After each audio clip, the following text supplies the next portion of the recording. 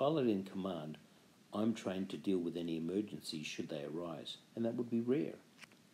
But in the very rare event of pilot incapacitation, this video is really about the safety features that you should be aware of so that you can easily survive such an emergency should it occur. So this aircraft is equipped with a ballistic parachute rescue system for the whole aircraft. In low light conditions, the flight deck looks like this, and in natural light, it looks like this. You'll be seated on the right-hand side. You'll note that on the right-hand side in front of you, there are numbers 1, 2 and 3 in red. We'll come to that in a moment, but just above you, you'll see that there is a green metal engraved safety card, and you can pull that down at any time. It has some basic instructions. We'll go through the main middle part of the card, but at the top, please note, no smoking, lock the door, fasten your harness tight.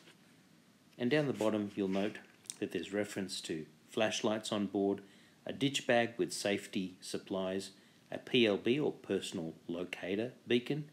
You'll have your phone, and you can always kick the windows out when the aircraft is on the ground if you can't open them in an emergency situation. So as I said, in front of you, you'll see there's number 1, and to the left, number 2, and in front and above, number 3. So let's start with number 1. The most important thing, don't panic, just pull the red parachute handle that's above you downwards and forwards with a steady force. There it is. Pull it downwards and forwards with a steady force. The parachute system will deploy. You'll hear a rocket sound. The aircraft will tilt forwards and downwards, and it will slow down, and then it will sink at a steady rate. You'll be in a safety cell, and you'll have your harness on. So let's talk about step 2. You'd want to switch the engine off, and by doing that, you'll stop the propeller, and you can also switch the fuel pump off by flicking these 4 switches downwards.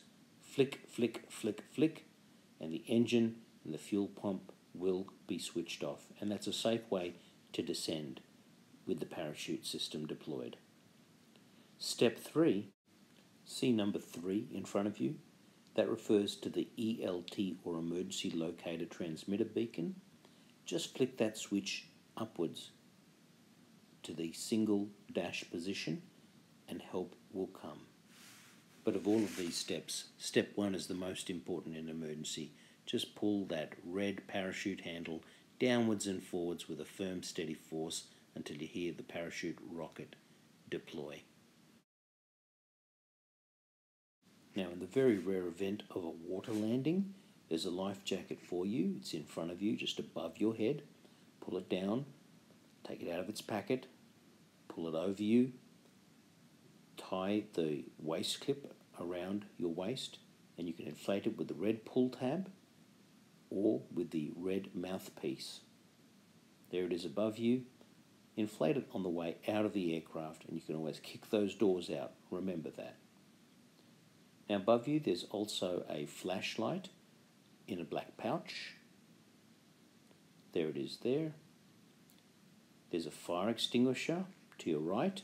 Just pull out the pin and activate it by pressing the nozzle. There's a yellow flashlight that's waterproof. Its on button is at the base of the light.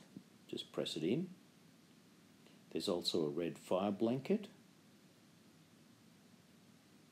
And remember, these windows and doors are made of Lexan, and you can kick them out if they don't open once the aircraft is on the ground. Thank you for your time and attention. Please review the video a few more times so that you can familiarise yourself with the routine. Any such emergency would be an extremely rare occurrence. It's just important that you know this information. I wish you a good day and blue skies.